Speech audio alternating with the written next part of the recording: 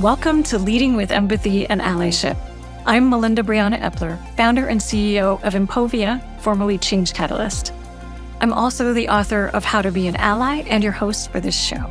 Allyship is empathy in action. We learn what people are uniquely experiencing, we show empathy for their experience, and we take action. Want to learn more? Visit impovia.co, EMPOVIA.co, to check out more of my work. Let's get started. Our guest today is Karith Foster, CEO and founder of Inversity Solutions.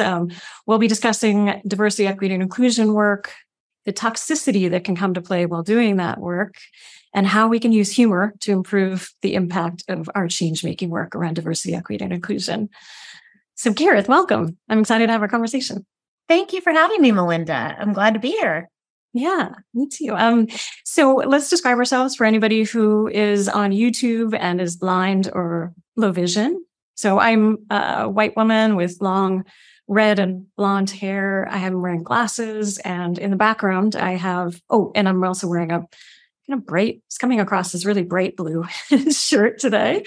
And then in my background on one side, I have a tall, skinny bookshelf with a plant cascading down it and some books from different guests that have joined us. And on the other side, a few plants are surrounding my book, How to Be an Ally, which has a bright orange cover. And I'm Karith Foster. I am a self-described Black woman, although I'm pretty much a mutt. I'm Irish, I'm West Indian, I'm Danish, I'm Native American. I'd say my coloring is a burnt sienna, if you will, in the crayon box. I'm sitting in a space in my office where I have light bulbs hanging behind me. And the containers that the light bulbs are in are multicolored, from pink and gold and emerald green to black and blue. It sounds confusing, but it's actually quite simple. I try to go for simplicity. My dress, on the other hand, is not simple. It is multicolored. It feels like silk, but it wasn't the silk cost at the when I got it. But it's one of my favorite dresses because it's just bright and colorful and comfortable. Awesome. And today our interpreters, our ASL interpreters, are Stephen and Haley from Interpreter Now. You can learn more about them at www.interpreter-now.com. So Karith, we start first with you sharing a bit about your own story? How did you come about to do the work that you do? Where did you start? Where did you grow up? And what was that path that led you to where you are now? Sure. So, if we're going back to the very beginning, I was born in Denver, Colorado, and I had a really interesting childhood experience in that the neighborhood in Colorado where I was, the block I was on, was incredibly diverse. The people to the right of us were Mexican family. The people to the left were Black. The people across the street were white. There was a mixed race couple catty corner. There was an Asian family down the street in the cul-de-sac. It was like real life Sesame Street. And we moved to Texas when I was 7, and I had the complete opposite experience. We were probably one of the only few Black families within a several mile radius. I was always the only Black person in any of my classes from basically second grade on. And that continued even through my freshman year of college because I attended a very small women's college in Columbia, Missouri. And I, went through a lot of reckoning with being labeled, right? Being told at an early age I wasn't Black enough because maybe I didn't sound a certain way or didn't carry myself a certain way. And I really struggled with that. Like that actually was a very painful part of my upbringing because I thought, well, but that's not all that I am. Why must you put that one label on me and that's it? And this actually was a trend that continued into my career, even as a comedian. People want to be able to put you in a pigeonhole, typecast you, literally.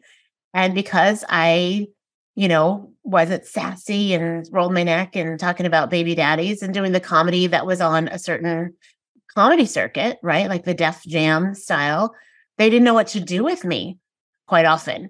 So I was kind of left in this no man's land because I didn't ascribe to what people could just put their finger on, right? And made them comfortable. Now, I always wanted to be a beacon of light and truth. I thought that was my path. So I thought, media, that's what I'll do. I'll be a journalist. So I got my degree in broadcast journalism from Stevens College in Columbia, Missouri. I did study abroad at Oxford in England. And when I came back, I was working for a small ABC affiliate in Missouri. And then I got a call. My best friend was like, you got to come out here. Barbara Walters is starting this new show. I moved to New York to work for The View, or what was to become The View. There were instances in both the local situation and the national level that I saw, okay, maybe you don't get to tell the whole truth in media. I thought this was going to be this space where I could be the next Oprah Winfrey or Connie Chung or Katie Couric. And what was a rude awakening was that you have to tell what the sponsors will allow, what the networks say is okay. But while I was there, there are no accidents. I found stand-up comedy, or rather it found me. And comedy became a vehicle for my being able to express myself in a really authentic way. And I thought, maybe this is how I'm supposed to bring people together, through laughter, because it was just such a unifying thing and experience to be on stage and have everybody kind of coming together, letting down all the pretenses, all the things that separate and divide us, and just be in that space. And it's so cathartic and healing and universal. And it was a vehicle for some really wonderful opportunities, traveling the world, performing all over. I mean, literally from Washington State to Washington, D.C., I've done comedy and almost all the states in between. And there's something that comes with that. And if I could come up with a better term, I would, but master communicator. Because the number one rule in comedy is, yes, it's be funny, but it's know your audience. And if you're going to speak to people, if you're going to convey an idea, a thought, a concept, you have to be able to reach people where they are. You can't talk down to them and you can't speak over their heads. Otherwise, you're going to lose them. And so when I did come into the space of diversity, which did happen because of more career shifts, I knew I wanted to incorporate humor into that. And I know we're going to talk about that. But when I was pursuing comedy, at one point, my mom's like, please get health insurance. So I started working at Estee Lauder. I started temping. I was not planning to stay there for a long time. Haha, the joke was on me. I was there just under 10 years. And I was in HR and was given the opportunity to climb the corporate ladder. At one point, I did say, this really isn't my jam, but I appreciate it. And I thank you. And I had a double life. It was like a spy. By day, I was, white collar corporate girl. By night, I was a stand-up comedian. And I did leave Estee Lauder to start a production company. That lasted about 20 minutes. And then I get a call saying, hey, Karith, are you interested in a radio TV opportunity? And I said, yeah, of course. What comic worth their salt isn't? And the gentleman who was a manager had said, well, by the way, it's with Don Imus. And I said, I'm sorry, what? And he said, it's with Don Imus. And I said, nappy-headed hose, Don Imus? And he said, yes. And I'm referencing the shock jock who got in trouble in 2007 for making those disparaging remarks about the Rutgers women's basketball team live on the air. And I remember watching it live and thinking, oh, I should have been there, because I saw it from the comedian's perspective of riffing, trying to be funny off the cuff, not being able to vet it. And I saw it from the perspective of a Black woman who was, taken aback, like that was completely inappropriate. But I remember this thinking, when I got that call, this is my opportunity to be that beacon of light and truth. This is my chance to be the anti-stereotype. There was no Oprah at that time. She didn't have her daily show anymore. She hadn't started her network. There was no Shonda Rhimes or Kerry Washington or Viola Davis. Not that those few women make up for a deficit, but, this was my opportunity to speak to an audience who probably never engaged with anyone like me on that personal level. And so that was what, when the call was to have a national dialogue about race and racism in America. And that was the catalyst that brought me to this space. And one thing that came from that was my seeing, okay, wait, we've been doing diversity work going on 50, 60 years. Why does it feel like it's 2 steps forward, 10 steps back? Yeah. And so you move from that into diversity, equity, and inclusion work eventually. Yeah. Yeah. Why? Well, there was another incident right after I left IMUS, coincidentally involving a Rutgers University student, a young man by the name of Tyler Clementi, took his life by jumping off the George Washington Bridge. And I remember hearing that story and my heart just breaking, because I have several friends who are gay, who are in the LGBTQIA community. And I just remember thinking, nobody should feel that alone. For whatever it is they think sets them apart from everyone else, whatever it is they feel it makes them an outlier, whether it's their gender, sexuality, their socioeconomic status, their religion, nobody should feel that desperate that that's their only recourse. And I thought, what can I do? How can I help? And so the first iteration of the work that I do was called Stereotyped 101. And it was programming that I created to take to college and university students, hoping to share and spread the message that, look, we're all in this together. Like, there are other races per se. It's the human race. Yes, we have different backgrounds, ethnicities, we come in different packages, but we believe the same way, we feel the same way, we know what it's like to be included, we know what it's like to be excluded. So let's create a space where we can have conscious empathy for one another and noble compassion. And that eventually, Stereotyped 101 transformed into Inversity, because I was getting a lot of calls from people in corporate America saying, do you have anything for us? What about, this audience? And that was kind of the beginning. I want to go deeper into some of what you said. The first question is can you just explain a little bit more what you mean about conscious empathy and just say global compassion? Is that right? Noble. Thank you. Noble. Absolutely. Noble compassion. What does that mean? What does that look like, and how do you develop it?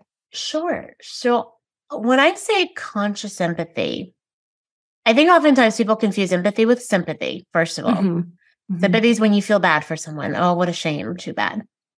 Empathy is the idea of, putting yourself in someone else's shoes. Conscious empathy goes deeper. Conscious empathy is stepping out of that comfort zone, right? For a little bit longer. It's saying, or at least asking two very specific questions. One, what is it like for them? And how might that feel? What is it like to be somebody like me, who was the only one for so long in these very social settings? What is it like to be someone who has to pray several times a day? What is it like to be a white person who didn't grow up around anybody but white people and now doesn't know the right words to use, questions to ask? What is that like? How might that feel? How might it feel to be in a relationship with somebody, either because they are of another ethnicity, maybe they are the same sex, maybe they're, that you can't share with your community or your family? How might that feel to be trapped in a body that you don't believe is really the one you should have? These are deep questions, and we will never know exactly what it's like to be someone else. We're not supposed to. We're only us. But if you can take the time and the energy to go there, just to go there, to give that idea a chance of how that might feel and what that might be like, that's broadening your horizons and expanding your ability to have the noble compassion. Because very often we readily will write people off. Well, that's not my life. That's not my lifestyle. That's not what I do. And since they're not like me, then it's not worth my time. No, that's not how this works. If we're serious about true inclusion, if we're serious about celebrating diversity, and that's another thing. I think that we've done ourselves a disservice in how we've even approached the conversation around diversity, because for so long, diversity, I often say people think it's a two-way street, right? One of the lanes is that it's solely about race or ethnicity, gender, and sexuality. And the other lane is that if we do it well, if it's successful, then everybody at the end agrees is on the same page. That's the antithesis of true diversity. The idea should be creating spaces where people are allowed to be who they are, be their authentic selves. There's no indoctrination from any side. There's respect. There's honoring people, and there's valuing of our fellow human beings. Can you give an example of what that looks like, that respect, that honoring of each other? Well, it looks like my audience after one of my sessions. After I give a keynote or a workshop, and people feel engaged and inspired and connected, and they aren't hanging their heads in shame. They're not ready to go home and self-flagellate. They're not crying sad tears of guilt and of shame and of hurt because maybe they were made again to be the spokesperson for their marginalized group.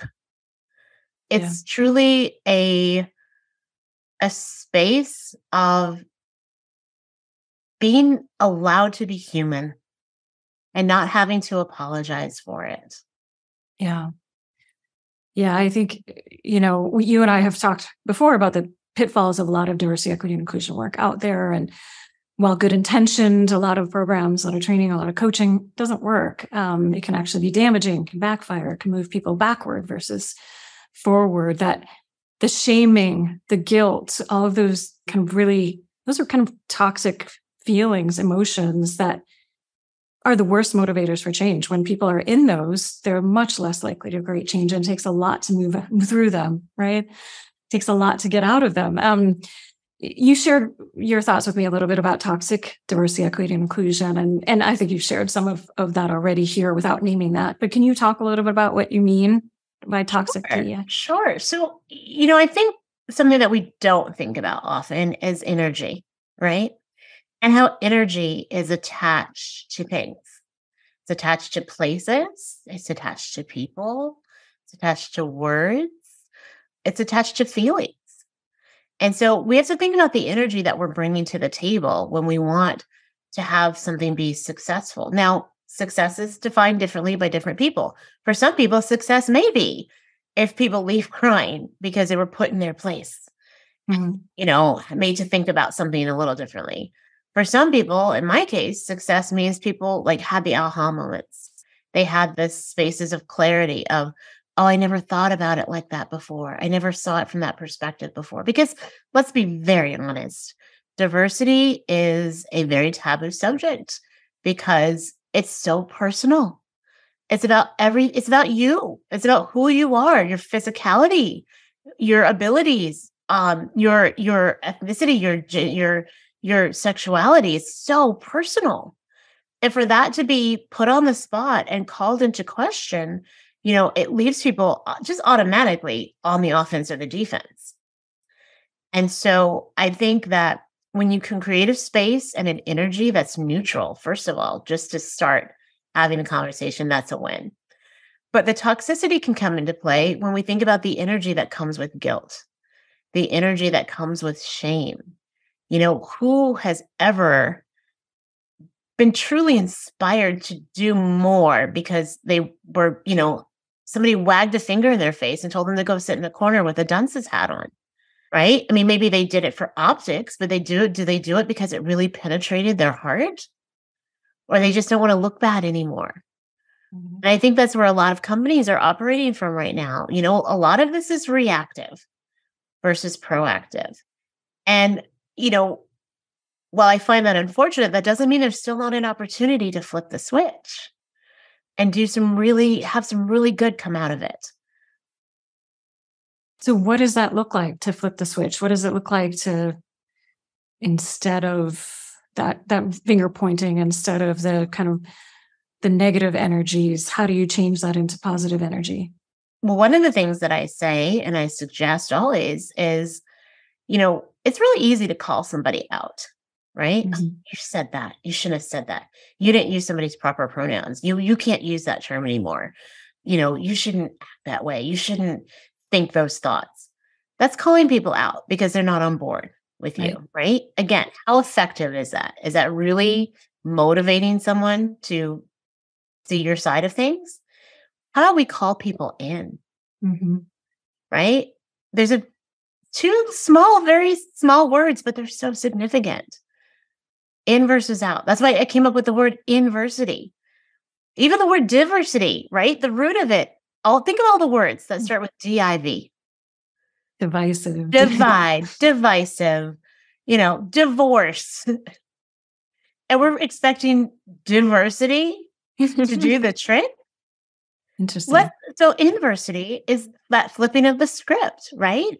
Yes, let's celebrate and honor all that we are, all that we bring to the table. Let's expand the traditional definition of diversity to include diversity of thoughts and ideas as well. And we're finally talking about neurodiversity. There's so many aspects to diversity. Again, it's not just the gender and ethnicity and sexuality. It's so much more. So let's bring all those factors in. Let's focus instead of what separates and divides us to what is it we have in common? How can we be truly inclusive of one another? But most importantly, and I think powerfully, how can we be introspective, right? Meaning understanding your value and worth versus, so that you can see it in someone else rather. I think so often this work is about, well, you have to change. You have to, change the way you think. You have to be a better person. It's all this external stuff, right? Mm-hmm. But the reality is we're not going to make any significant changes or movement until we work from the inside out. And I wrote a book. I don't have it behind me, but the colors are kind of here. I wrote a book called You Can Be Perfect or You Can Be Happy.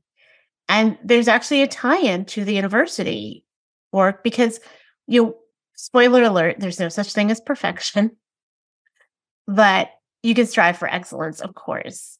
And happiness, happiness is a choice. Now, is it the same for everyone? Of course not. And is it the same for us throughout the eternity of our lives? No. What made you happy 5 years ago probably doesn't make you happy today, or what makes you happy now may not make you happy in the future. But it is a choice. Now, there is a caveat, and the caveat is happiness is not a constant.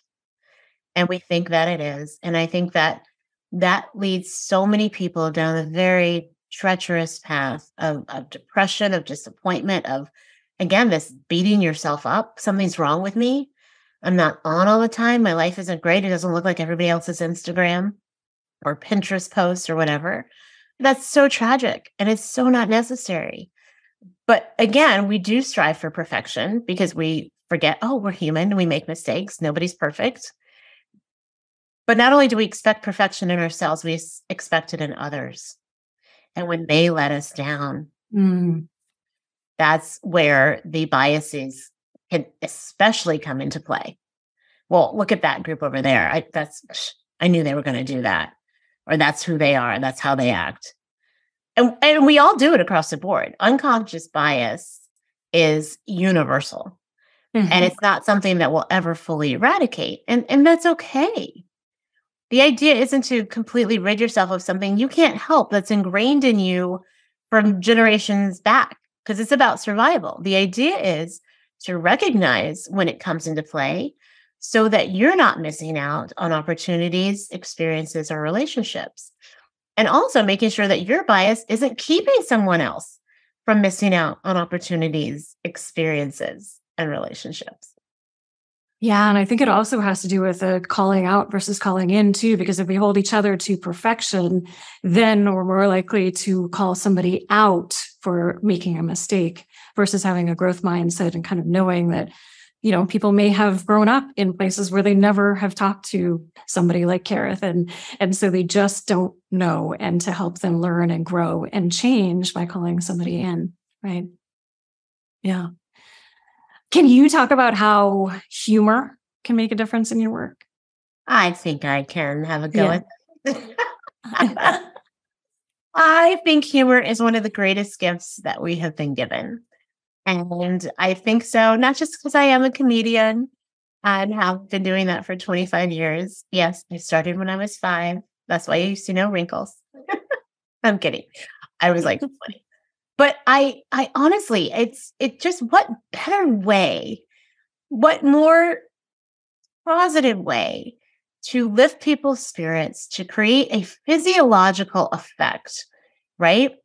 That triggers serotonin and dopamine, the happy hormones, right? So that people are in a place where, one of my mottos is laugh, think, grow. Hmm. Because if you can laugh at something, you're not, in a place to take it super seriously. Not that diversity isn't serious. So I don't mean it in that respect, but you're not looking just for the negative, right? You're in a space of, okay, this is universal. This is a human experience. And of course, humor is subjective. There are different types and styles of humor. When I perform or present, especially in a corporate setting, it's corporate clean. I'm not going to be going out there with anything that people would, gasp, clutch the pearls about. But the idea is that, humor is cathartic and there's a healing to it. And most people who are, into comedy, whether they've done stand up themselves or they're a fan of it, they know that so much of it actually really comes from pain.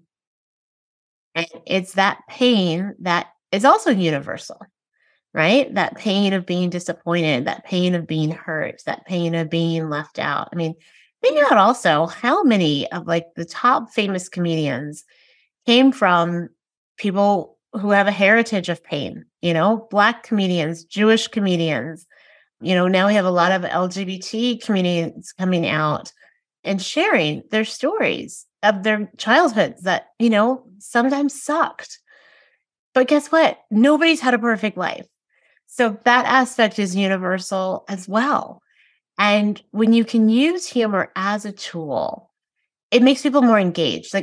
Hopefully everybody remembers their favorite teacher or instructor or professor who was fun, who you just couldn't wait to get to their class. You couldn't, and not only were you excited to be there, but you retained more because you were open. That's what humor does. So if you're going to have a topic as serious as DEI, DEIB, don't you want people taking it home with them? Not because they feel bad, but because it touched them on a much deeper level. And so that's the power of humor. Mm.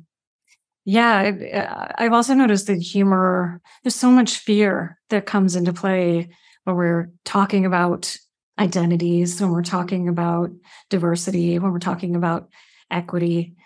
And I think that humor can also put people at ease, partly because of those hormones that are being released, I think. That opening, I think, is really key to this work. And when you have that opening, you have vulnerability, you have that ability to step in and be vulnerable, that ability to step in and be authentic and to be a part of the conversation, no matter who you are. You said two key words, fear and vulnerability, right? Mm-hmm. And I think often people think they go hand in hand, but the reality is vulnerability is probably one of the bravest things that you can bring to the table. Because what you're doing is you're saying, look, I don't have all the answers. I'm not a perfect person. I'm going to make mistakes. I'm going to misspeak. I'm not always going to know the right, things to do and say, but I'm open. I'm open to learning. And if you can, in return, be open to teaching, be open to allowing me to be human, and I can do that for you, we can have a really successful symbiotic relationship. And I think, one of the downfalls I've seen with how diversity's gone is that there's almost been this creation of hypersensitivity, right? Where there's a reward, and there is a reward for everything that we do, or we wouldn't do it. But there's a reward now in how offended can you get? How offended can you be? Not just for yourself, but for someone else. And I find that very interesting when someone gets offended on my behalf, who doesn't have my experience, who may not have the same background.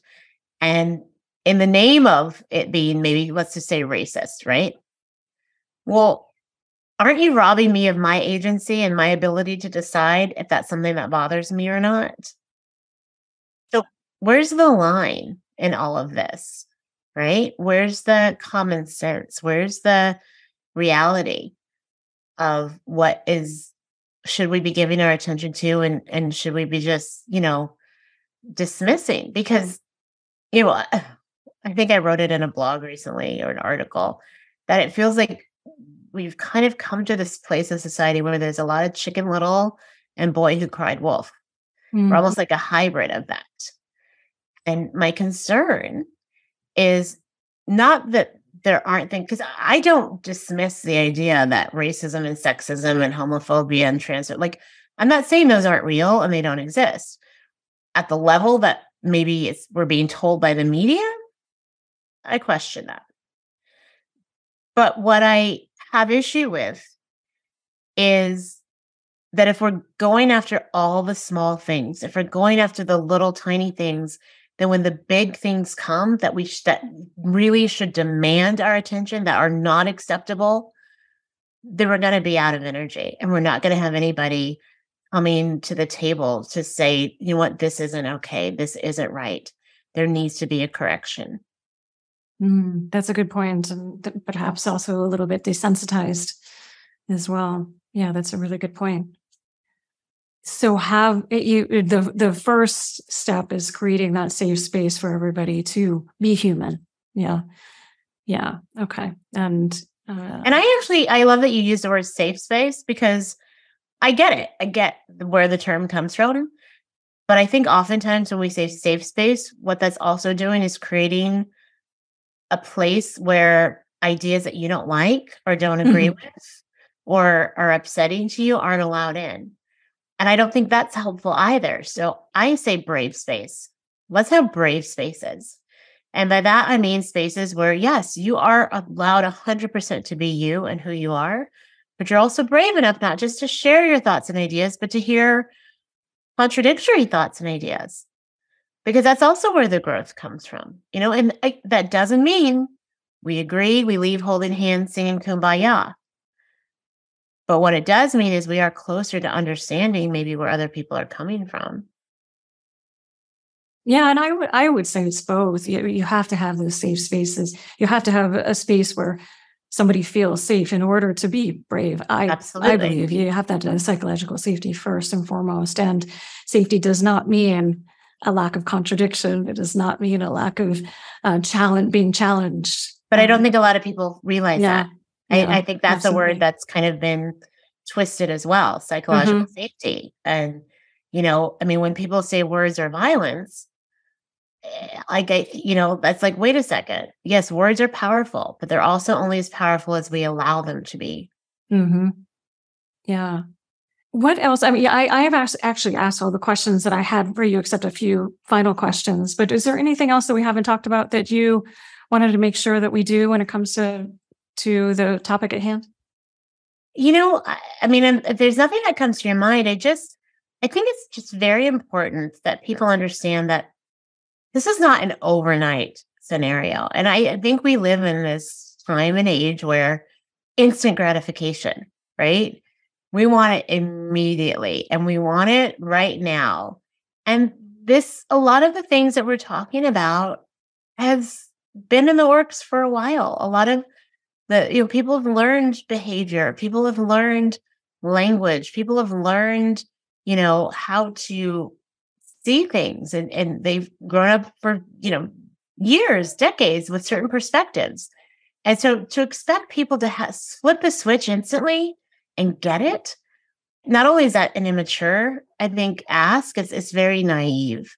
And we have to have a little patience with one another and with ourselves. And this is where we need to bring kindness and grace into the conversation. And that's not always easy. I mean, I'm not going to tell anybody here that it's easy. It's not. It's hard. It's hard. But it doesn't have to be hard if you don't let it be. Like, it's what I say, one of my mottos is, it's not hard work, it's heart work. And when you can go into your heart, when you can open your heart to someone else, especially somebody who has just so completely opposite views than you, maybe someone who's angry, maybe somebody who's mean and cruel. Now, I am not charging anybody with being anyone else's therapist, psychoanalyst, but one thing I do know is that hurt people hurt people. Right. So there's always a story behind it. There's always something there. And you probably do have more in common than you don't. And that's the goal of Inversity. I love that. Do you have any recommendations for how each of us can think about using humor and tapping into that? Absolutely. Well, if it's funny to you, it's got to be funny to somebody else. And humor is tricky. Like, I'm not going to lie. It's something that I've crafted over, like I said, the past 25 years. And not everybody is readily a comedian, but not everybody has to be. We can find humor in memes. We can find humor in, but it's tricky because it is subjective, and not everybody thinks the same things are funny. But the idea is, it will never be funny if it's just blatantly cruel or mean. And you stay away from that, right? And, self-deprecating humor always works. That doesn't mean you're like ripping yourself up, but it's just, making fun of something that happened in your life. Like I was just on a podcast earlier today, and we were talking about, I was getting ready for my children when I was pregnant. And one of the books I read were Toddlers Are A-Holes. I remember thinking, who would write such a thing about these gifts from God, right? And then I had toddlers, and I'm like, oh, she knew what she was talking about. Teach me, sensei. I'm like, but they don't stop there. The other day, we're in the car, and I was listening to 80s on 8, like on Sirius XM, because I'm a product of the 80s. And I think it was like Aha or something, like Take On Me. And I'm singing, and my older daughter, who's 10, goes, is this another one of your songs from the 1900s? It's the 1900s. Are you serious? Like, when I think 1900s, I think like Little House on the Prairie, right? Like, that's the 1900s, not mommy's music that she loves. But it's one of those things. Like, you can find humor everywhere if you look for it. Just like you can find offense everywhere if you look for it. You can find hurt everywhere if you look for it. You can find love everywhere if you look for it. Where your attention goes, energy flows. And that is something I think we need to have in the forefront of our mind when we have so much attention and energy going to the negative stuff. And so what action would you like people to take coming away from our conversation? Well, I would love people to, look up what I do. That was my next question. You can tell them where they can learn more. But just, be kind. Be kind. Don't think you know all the answers, or you have to have all the answers. Again, make this such a finite thing.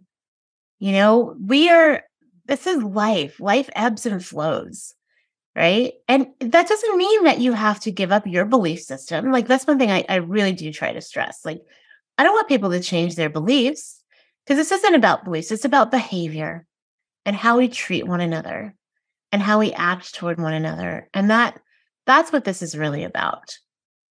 So, yeah, if you could be kind, even sometimes when you don't feel like it. Like, you have no idea what somebody's day has been like. You don't know what's going on behind their screen. You don't know all of who's in their family. We don't know everything about everybody. So don't make the assumptions. But kindness always prevails. And where can people learn more about you and your work? So there are not too many Kariths out there. My name is Karith. My last name is Foster. And so all of my handles essentially are at Karith Foster for Instagram, for LinkedIn, Twitter. I have the company Inversity Solutions, and that's INVERSITY Solutions with an S.com. And I'm out there. I mean, you pretty much just have to Google me. Might even get to see some comedy. But I so appreciate your having me on, Melinda, and what a lovely conversation, even though I did most of the talking. That's the way it is. Yeah. Conversation and an opportunity to share and spread goodness in the world. Yeah, absolutely. Thank you for sharing. Thank you for sharing. Thank you for doing your work. And I really appreciate you. And for all of you listening or watching, please make sure that you're learning and taking action. So that's be kind, laugh, think, grow, right? Really think about how can humor make a difference in your work to create change as an ally, as an advocate, and then find one thing that you can do and take action. See you next week. Thank you for being part of our community. You'll find the show notes and a transcript of this episode at ally.cc. There you can also sign up for a weekly newsletter with additional tips. The show is produced by Impovia, a trusted learning and development partner offering training, coaching, and a new e-learning platform with on-demand courses focused on diversity, equity, and inclusion. You can learn more at impovia.co. That's EMPOVIA.co. Allyship is empathy in action, right? So what action will you take today?